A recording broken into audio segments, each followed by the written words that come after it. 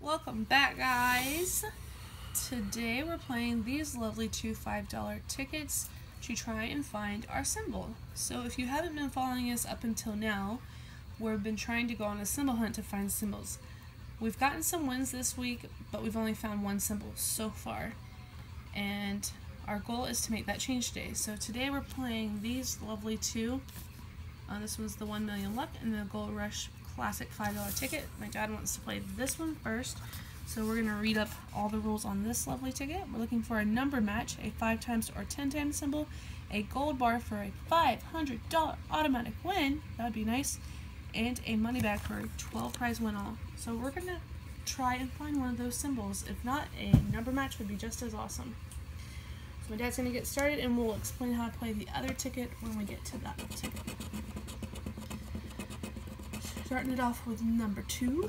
He's done this all week, so if you haven't seen, he's been going for the prize numbers first and not our numbers. So pretty much the same thing all week as he has scratched for us.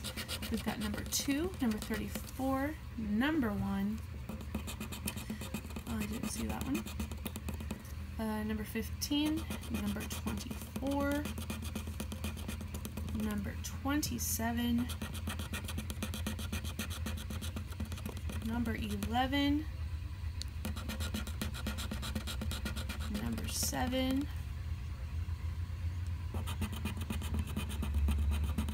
good old lucky number 4, number 19, number 16, and one more chance for a symbol. Nope, and we got number 28. So no symbols, but we can still go for a number match. We're starting off with good old number 9. I know I did not say that number. Number 30. We only have 34. Number 6. Nope, no number 6. And lastly, number 3. So it looks like to me nothing on that lovely ticket, but we have this lucky 1 million luck or whatever you want to call it, and this one is a bunch of symbol tickets, but we're looking for specific symbols. So we're looking for a horseshoe, a horseshoe for an automatic win. I wasn't even going to explain it. A clover for 5 times the prize, and a pot of gold for a 12 prize win all. So this one I have not won on ever, and I've played it, I think I've played it twice, and my dad's played it twice, and we've never won on it. So we're gonna get started. It's quite simple: horseshoe, clover, or pot of gold. There's no numbers to it, so we're literally looking for those things. We started off with a briefcase. We have a ring-a-ding-ding. What is this? What is that? Oh, a gift. Okay, sorry. I was like, what is that? A piggy bank.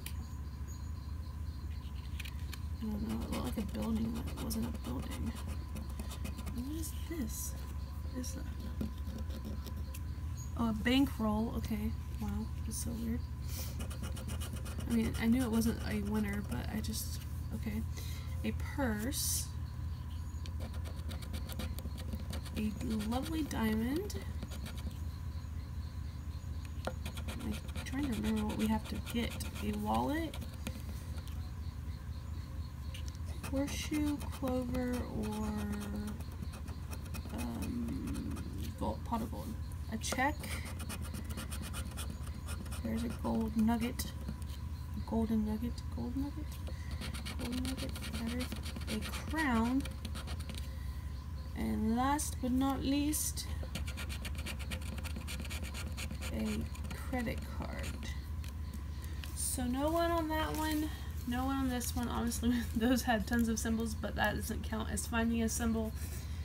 So far we've only found one symbol this week. I'm glad we did, because so far we've only found one. But we've had more than one win, so if you didn't see those, go check them out and see all the ones that we've had leading up to this point. Next week I may be playing just double the same ticket, so I might get like 2 of these and play them in a row instead of one of each, but I decided to do it this way this week because I knew I was going to stop at 2 different gas stations. So next week I probably won't have time to do that, but so I might just do 2, which will give us a little bit more of an advantage of finding a symbol or a win. So if you are doing this lovely challenge of symbol hunting and finding symbols, please let me know down in the comments below so I can make sure to go and check your videos out and see how you're doing on this lovely video. Thank you guys so much for watching, and I'll see you guys tomorrow. Bye-bye.